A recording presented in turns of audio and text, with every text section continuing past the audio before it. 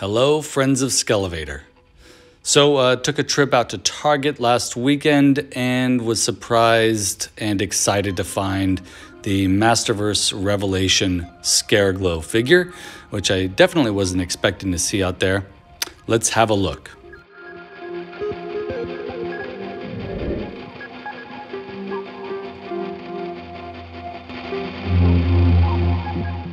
Now, I know that most of you are already familiar with the articulation on the Masterverse figures, so I won't go into depth there, but I do want to mention that the hands that come on this Scare Glow are slightly translucent. It's like a gray, like a slightly translucent gray plastic, which is a pretty cool detail.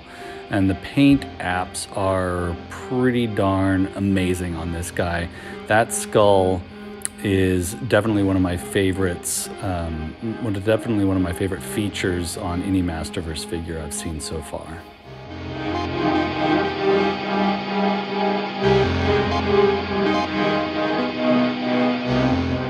Now I want to point out that this skeletal fist is pretty awesome. It's pretty punk rock there. It looks great with those painted bones. Now, another great thing that these figures have is that you can swap the Origins heads with the Masterverse heads, and it looks a little small on the Origins body, but when you put the Origins Scare Glow head on the Masterverse body, that's actually pretty cool.